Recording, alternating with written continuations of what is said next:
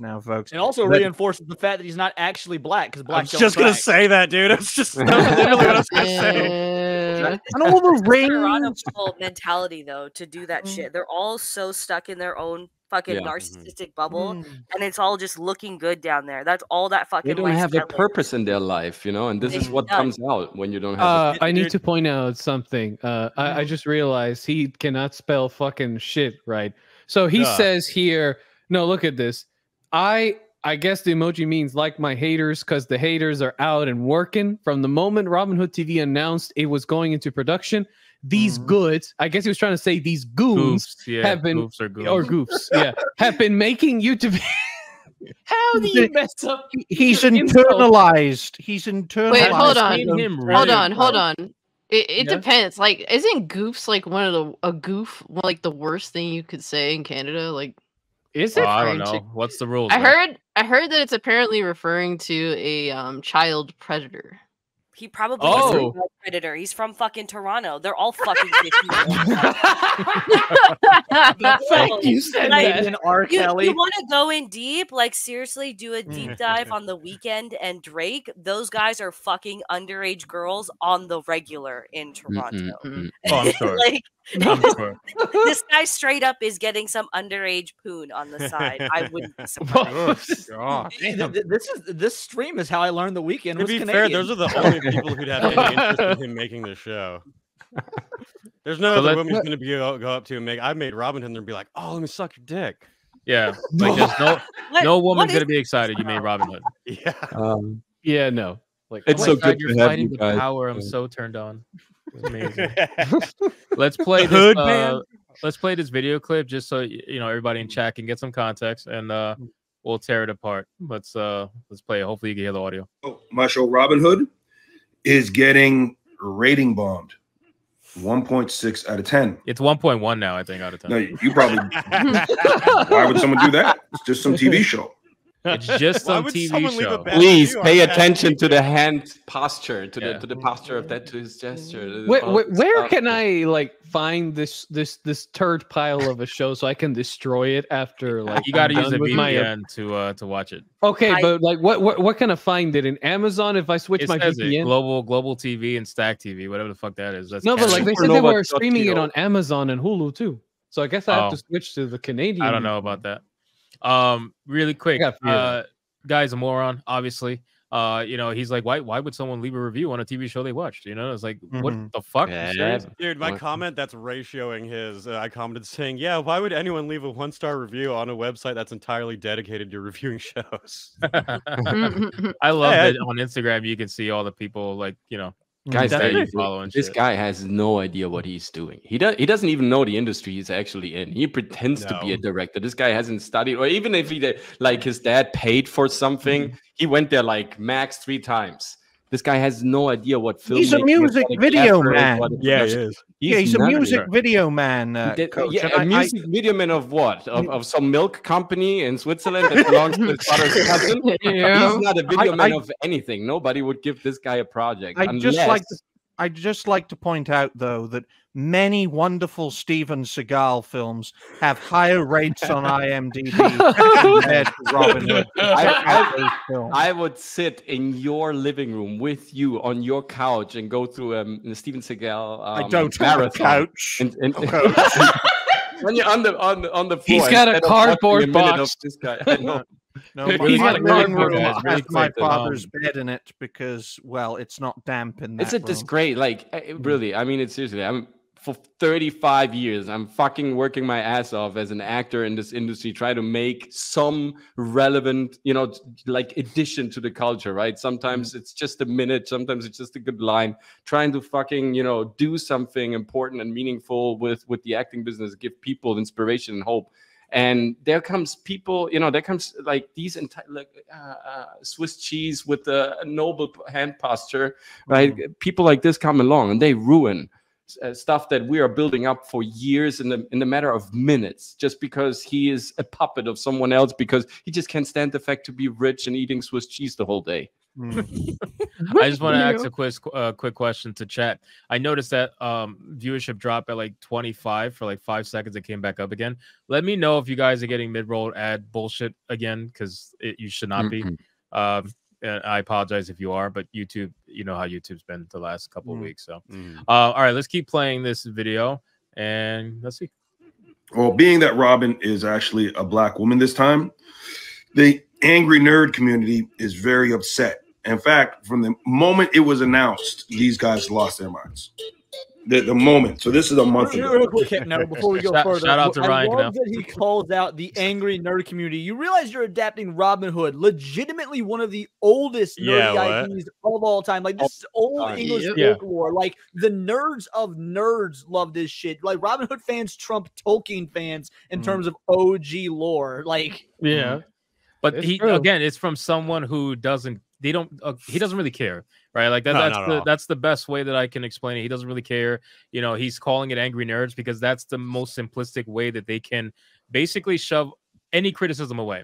You know, just blame it on angry nerds. That's all it is, right? It's nothing is genuine criticism. It's all just angry nerds. Call me an angry nerd. I actually own this. This book is older than me. Like, my Robin Hood book this book is older than I am. This book is, I think, it's going to be 35 years. This particular printing is 35 years old this year. Like, Robin Hood fans, like, we know our fucking shit. Just throwing that out there. My first professional role that I ever played in my life was Robin Hood. Dude, there's a video of him that he made when the show just got announced. There's a video of him facing the backlash then. And he goes, okay, first of all, and second point, no one cares that much about Robin Hood. Okay, nobody. Stop that shit. He says that in one of his videos. So why did you adapt it? Yeah. Why? Yeah, exactly. Why would you adapt something that could make you money? For the last, like, literally hundreds of years. Before there was TV, there was fucking stage plays. There was people who would gather around campfires and tell stories of Robin Hood. Like, one of the most famous archetypes in literature is the gentleman thief. And Robin Hood is probably the most famous of gentleman thieves in literature. It's English mythos, and for this stinking globalist fucker to shit all over it, my goodness, he's gonna have hell to pay for it. I mean, I understand it's, you know, it's hard to follow up the Adventures of Robin Hood with obviously Errol Flynn and Olivia de Havilland, but this is not how you fucking do it, okay? No, that's the book I have right here, Cass. The Adventures of Robin Hood. That's the exact book. Hell yeah. No, I'm talking about the film. That's actually one of my favorite films. Yeah, I love that film too. With Errol Flynn. Robin Hood is so cool and classic. Like, I'm an apologist for the fucking Russell Crowe Robin Hood film from like 2010. If anyone that shit was unbearable. Come on, man. I'm not saying it's a good film. The singing and the dancing, Russell Crowe. Singing and dancing. What do you mean? Yeah, he was singing and dancing in that movie. Don't you remember when the horses were drinking water? I know somebody kind of. Okay. Sorry, you mean like the way they were singing like folk song? I thought you meant like a musical number or something. It's not like a legit musical number. It's if you do it, while you have your bonfire and after a fight and there is still blood dripping from your cheek and you sing like a nice masculine song, it's okay. But that thing that we're doing, like when the horses were drinking water in the middle of the day, it looked like, what's wrong with Ridley? I mean. I wanted to ask him this question, Ridley. What the hell was going on? Too much red wine. Let's keep going. Come on, let's keep going. No, it's okay because I want to finish the video. Hold on, because there's a lot of videos to go over. So this is just when we said we're releasing. Again, shout out to Ryan. What the fuck is this background music? This some fucking trashy music because he puts it on every single video. That way, his label can claim whatever copyright. You know what I'm saying? That's why I'm pausing. I'm pausing off. Sorry, chat. That's why I'm doing that. This is some neo zombie. Woke disaster. Robin Hood remake looks different. Haha. Guess what? He doesn't like that as a black woman either. Does he say that in the video, fucker? This will fail. Look at that! Look who that is! Nice. Bro, he actually looked at your video. Yeah, bro. I love it. And here's the best part. He watched some of it. Look, you can see the red bar. So he actually yeah. some of the video. That's like your intro and like maybe like the first two words you say, like the first sentences. Bro. Thanks for the new stock footage white guy looks like Wyatt. Yeah. What I wanted to say is that so anytime I do this thumbnail, whenever I do race swap, I always use black, right? Because I know it's like extreme. And I always put the stock photo of the white guy laughing because I know that people like this will get upset because it's a white guy laughing. Makes and they sense. automatically are going to think something before they even watch the video. And he only watched a very small portion before he made up his mind. So you already knew like that's where it was. But then the funny thing is he thinks that's me. Like he said, oh, look, he's laughing.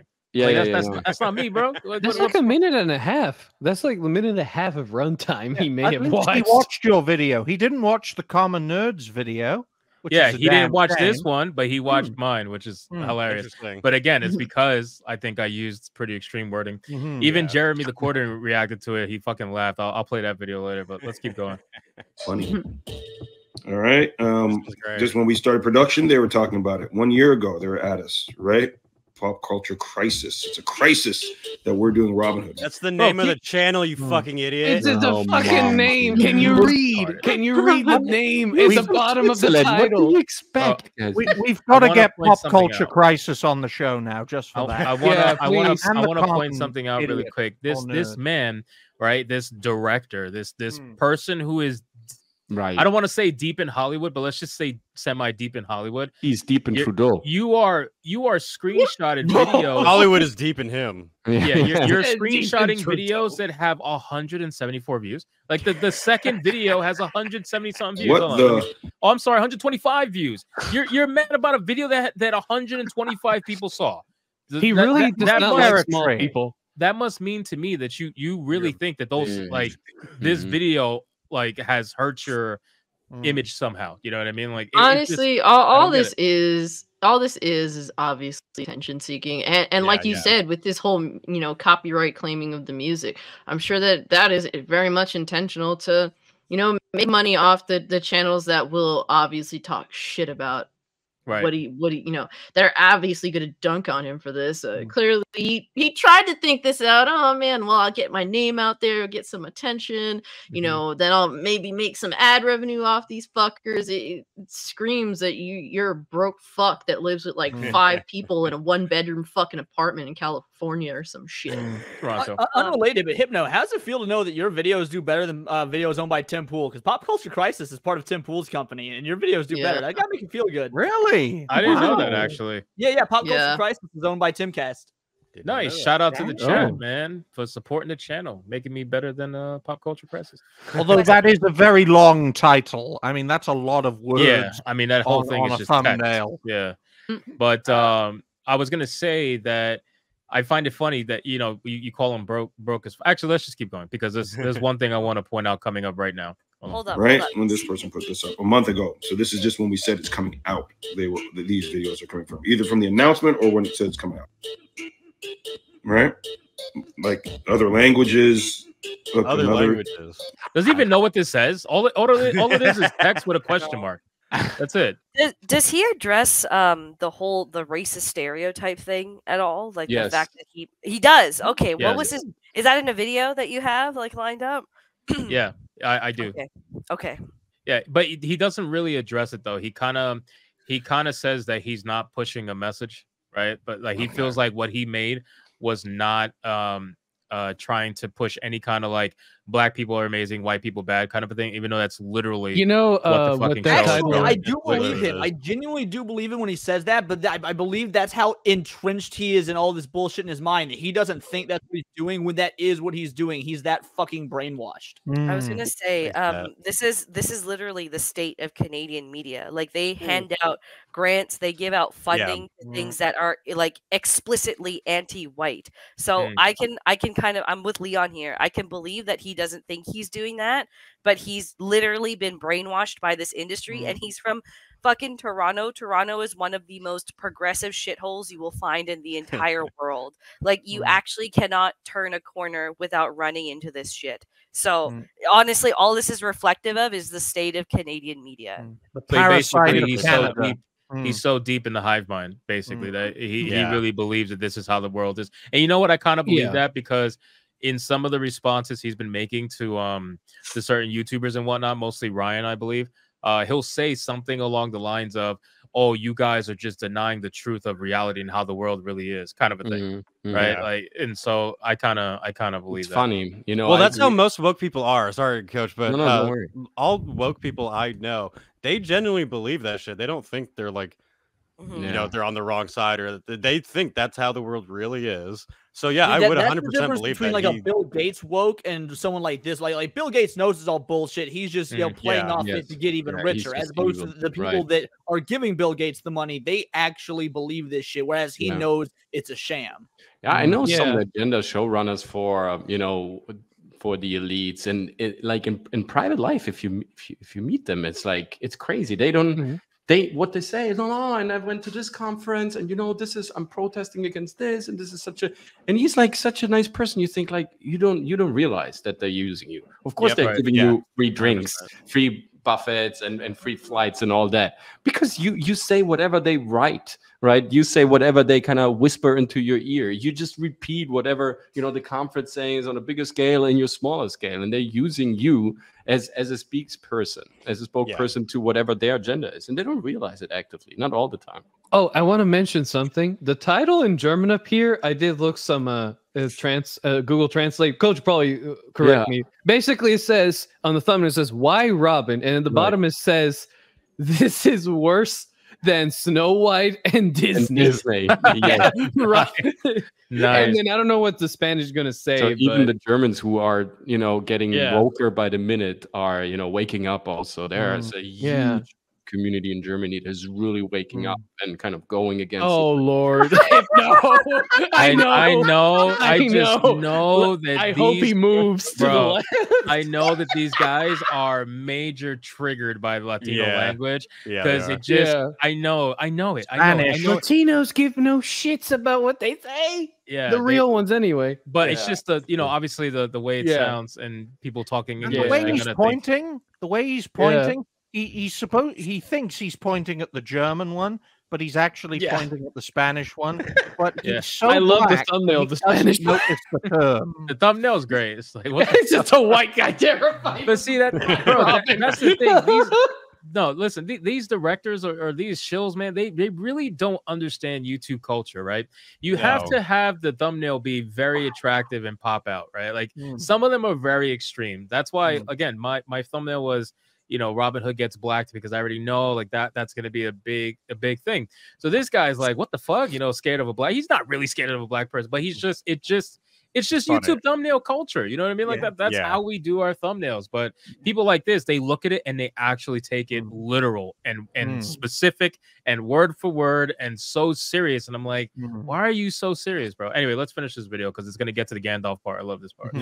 Guy, like they're worldwide. These guys are going in. A black woman is gonna be Robyn Hood. It's gonna be horrible. How could Robyn Hood is a worldwide black story. Kids do Robyn Hood? Right? And these people tell you they're not racist. By the way, we're not racist. I don't know if you knew that. To be fair, like I said in my intro, apparently saying all Asian women is hot that's racist. They all look, so I am apparently racist. Everyone else not so much. Well, that's what. Yeah, you Director X. What the fuck is that? What the fuck? Oh my god! Is this wow? Landsman monster? That could be a Match at the Gathering card from 1996. It's amazing, man. Shout out to Camelot, by the way. Camelot 331. What's up, man? Big PP. Hope you're doing good, man. Ryan, you don't realize how close to the truth you actually are with that, bro. Exactly. Vex, what are you gonna say? Sorry, no, I find it a little bit ironic that he's calling all of these people, but the network that he's distributing this under in Canada actually put out an open hiring call about 2 or 3 years ago that was explicitly for Black people only, and you couldn't apply otherwise. But he's not pushing the message. You know, see that when they do shit like that, that's when I'm like, oh, okay, you know, like now you're getting to the point. Yeah, that's what's so funny about this to me is that when he's trying to call everybody out and he's talking like Disparu and Nerdrotic, like, have me on your channel. Oh, you won't because I might call you racist. And then we're here like, come on the show and call us racist, please. We're waiting. Exactly. We're right here. That's what I'm saying. I'll scare you away with a ghost. I literally asked him to come on and like, bro, you can call me racist to my face. That's perfectly fine. Please do it. Like, even like this comment is actually very accurate. It's DC3s. He says, what is even racist now? These people diluted the word so much that it is so meaningless. And you're absolutely right. Diluted so much I can get away with doing this on a show and no one gives a shit. Well, yeah, because we all know you're unhinged. Okay. Shout out to Twitch chat and also and Rumble chat as well. I got a lot of people watching over there. Shout out to everybody over there. All right, let's keep going. Let's get to Gandalf. This is a good part. I've watched a lot of these guys. I subscribe to a few of these guys. See, that's the part. Real cool. I'm sorry. There you go. He subscribes to the people who apparently he calls. So you're subscribed to racists. That's a little interesting, you know. They're not racist. Yeah, swear up and down, not racist. They say we're the ones that making everything about race. This guy's fucking French. This dude here put a black wizard with fried chicken. I love the Gandalf. I wanna point something out about this so that you guys can comment.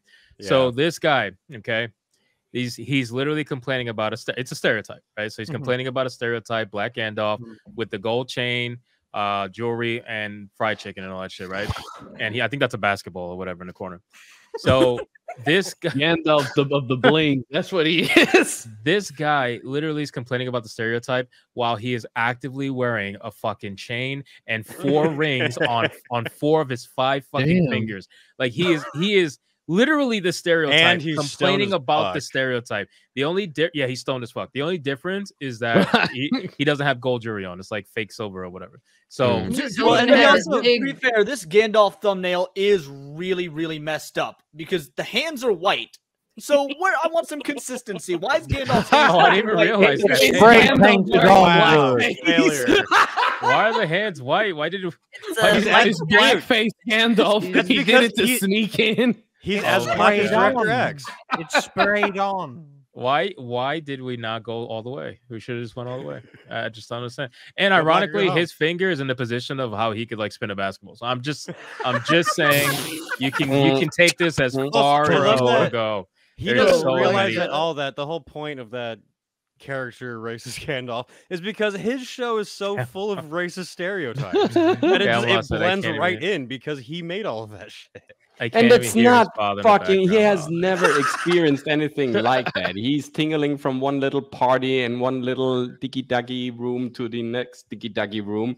And this is where he gets his instructions on what he needs to do. And he has never faced reality. He has never faced anything like the street life. He's coming from Switzerland. Oh my God, he would cry if he went to a hood. If he went to Oakland, he would not even like that. Even here in Miami, he would cry probably. Yeah. It's like, Miami hood is bro. You go to Brickell, there's like some fucked up neighborhood right next to it. I've been there. It's all broken. Yeah. It's crazy. You go with a decent car. I love my haters. Oh, that's cute. Oh, he's wearing a hat and shirt that says he loves or smiles that he haters, and he's crying, complaining about his haters. So he's trying to pull like a male version of Mindy Kaling just without the sympathy because he's not a female. So. The truth is that everyone who makes the thing of like I heart my haters are the biggest bitches. They are, because they only say it online. They never say it in person. You know what I mean? It's complete. I mean, clearly his big break in Hollywood flopped miserably, so he's trying to get his big break up.